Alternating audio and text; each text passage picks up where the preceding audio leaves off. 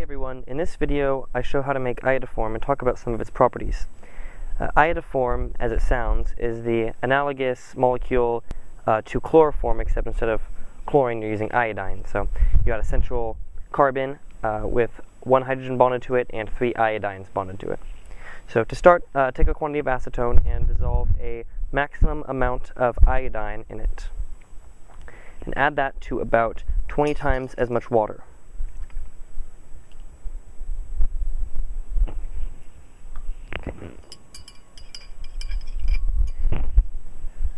After the iodine and acetone has been added to the water, slowly drop in some sodium hydroxide solution while stirring.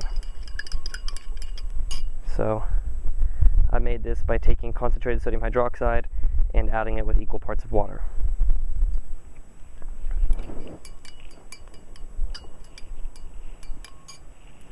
Okay.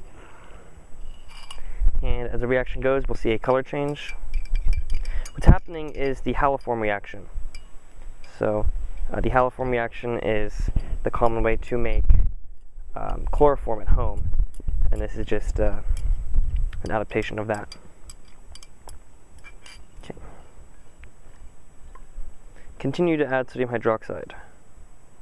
You have to be careful not to add too much sodium hydroxide because the iodoform will hydrolyze and go back into solution, and you'll lose all your product. Right. So continue to add sodium hydroxide until no more iodine color is observed. You'll start to see a golden precipitate of iodoform. The solution forms a pretty tight precipitate that can be decanted. So I'm going to filter this off and run my product through the filter with some air to dry it out. Some iodoform is placed in a test tube. This isn't all of my yield, but even still, I think I got a pretty low yield just because I don't think I had perfect ratios between my sodium hydroxide, iodine, and acetone. I'm not too experienced with telling where the proper point is to stop adding sodium hydroxide because I don't think I've ran this reaction enough times. So that would be why I got the yield I got.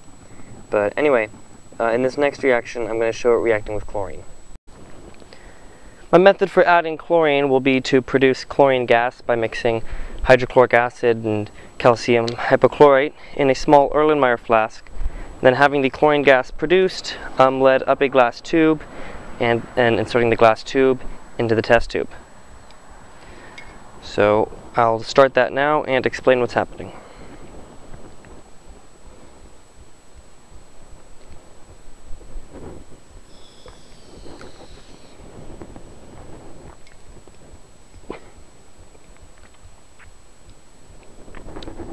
Immediately a reaction observed, and you can see a brown color forming there. What's happening is the chlorine is replacing the iodine on the iodoform molecule. And at first this is only happening to some of the iodines. So we'll get products with a carbon that's bound to a hydrogen, 2 iodines and a chlorine, or an iodine and 2 chlorines. And eventually we will substitute all the iodine out to make chloroform.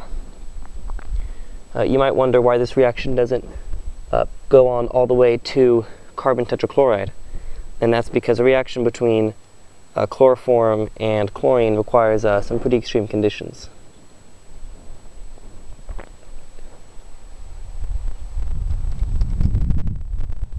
Okay, the reaction is very exothermic, so it's pretty hot down there at the bottom of the test tube. I'll continue to add chlorine. Now, after all of the iodine has been displaced from the iodoform, the free iodine that's left in that test tube will start to react with the chlorine as well to make iodine monochloride. And if I continue to add even more chlorine, eventually it will make iodine trichloride. So that purple color down there of iodine could start to change.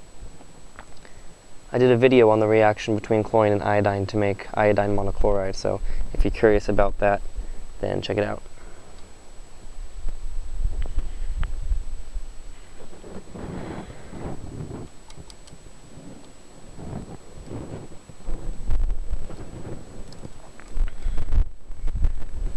I'm going to take the test tube out of the stand here and give it a little swirl.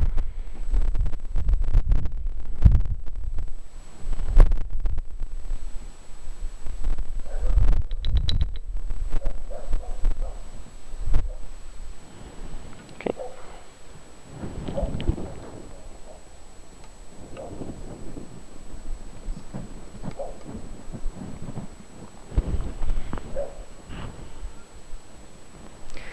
Iodoform was once used as a disinfectant.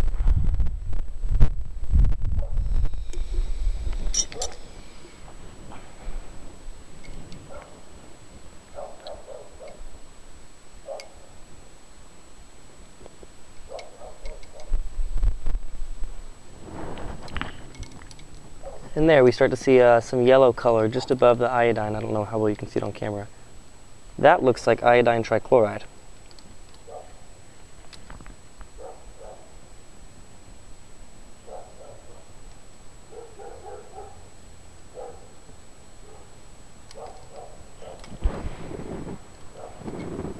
And that yellow color up on towards the top of the test tube might also be iodine trichloride, but I'm not sure.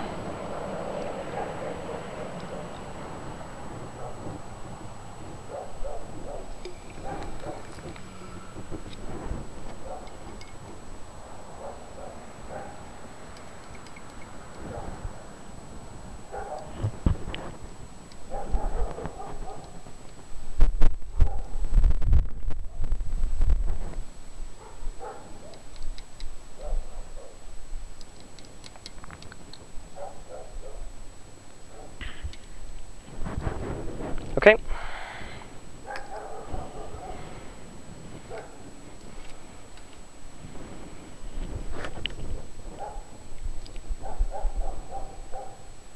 I hope you enjoy my video on iodoform. I'd like to take this opportunity. Okay.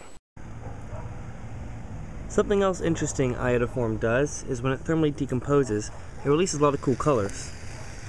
This is due to the presence of iodine and carbon. I heat it with my torch.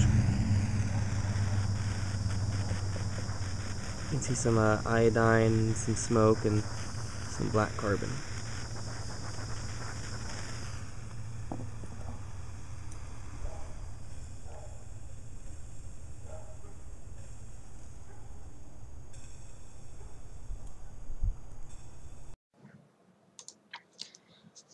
I'd like to take this time to talk about a website that's really awesome called Science Made Alive.